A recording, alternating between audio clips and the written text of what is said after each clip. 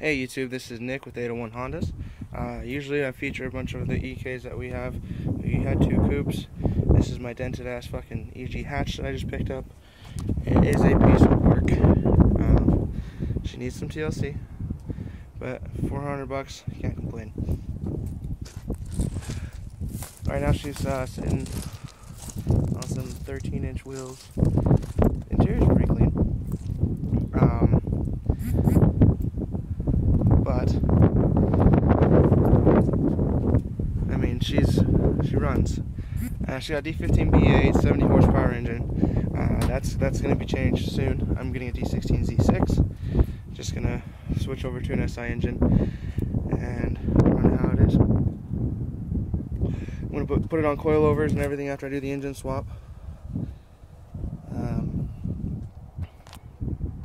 This is my hatch.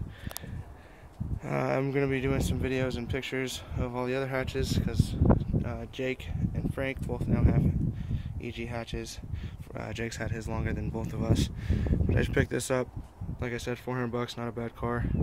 Needs some TLC, but be sure to tune in when I start doing the swap. I'll do videos for that, and we'll see how you like it.